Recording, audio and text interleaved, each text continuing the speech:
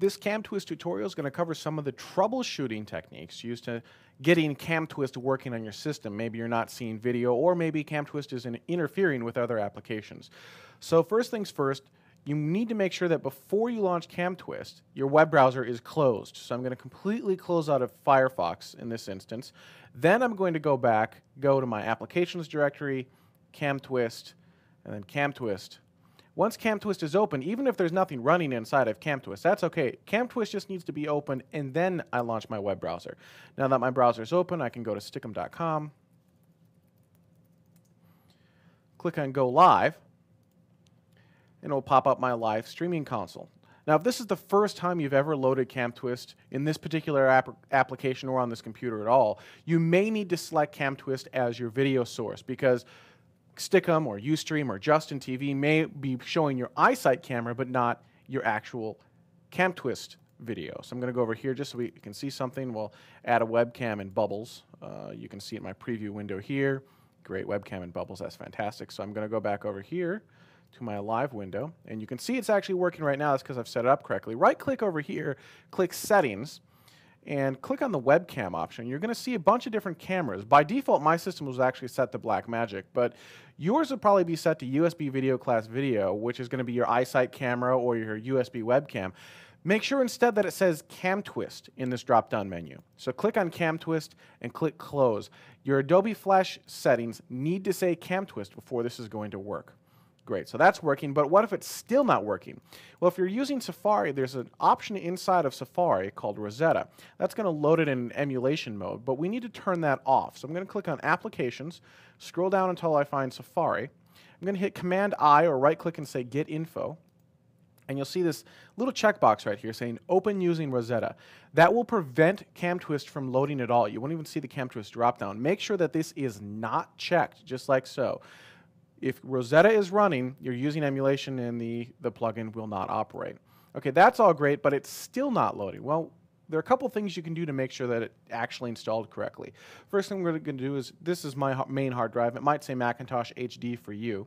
So I'm going to click on that. I'm going to go to Library. And scroll down to QuickTime. And I should see a CamTwist.component sitting in here. If you don't see this, either go back to the CamTwist disk image.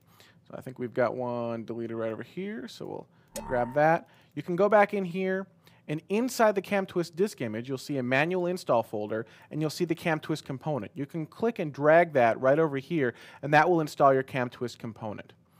If you do have it, and it's still not running, you may want to hit the CamTwist forums and see what's going on. It's also worth noting CamTwist does not work with Hackintosh. Something in the Hackintosh prevents CamTwist from properly running, so you do need to have an official, actual Apple-branded Apple computer in order for CamTwist to actually work.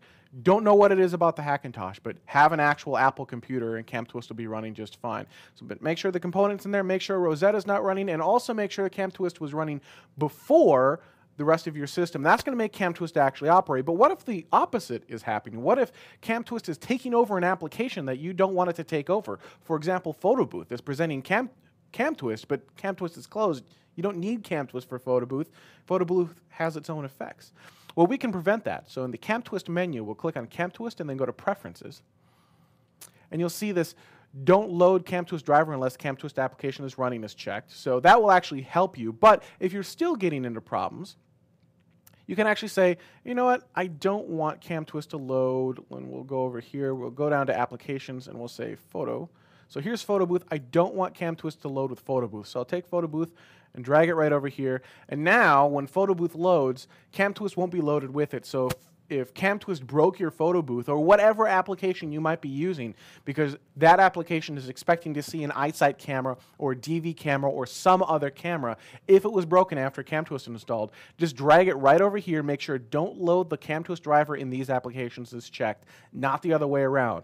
If you really just want to prevent anything else from working, you're only going to use CamTwist inside of Firefox, then you can click on the only load CamTwist driver in these applications, and I'll take Firefox, drag it over here, and now Firefox will be the only application that can see CamTwist. So Photo Booth won't see it. None of the other applications will see it, and you should be good to go. One other quick thing worth noting is that CamTwist 2.0 does support multiple resolutions, and this can kind of get a little bit wacky. So if you're having issues, click on the video devices, select the video device, and you can click the force camera resolution. If you're getting stuttering video or video that just isn't working correctly, figure out what the native resolution for your camera is. Enter that in here and click force camera resolution. Don't try to force a resolution that isn't native. That would be a bad thing to do. That might actually make the problem worse. But, for example, my camera is 640, 480, so I could type in 640, 480 force camera resolution, but it's working just fine right now. So those are some troubleshooting techniques. If you're still having issues, you can go to the Alec Init website, go to CamTwist and click on forums and ask your question right there, and one of the incredibly knowledgeable CamTwist support representatives, myself or Steve or maybe one other person, should be able to help you out.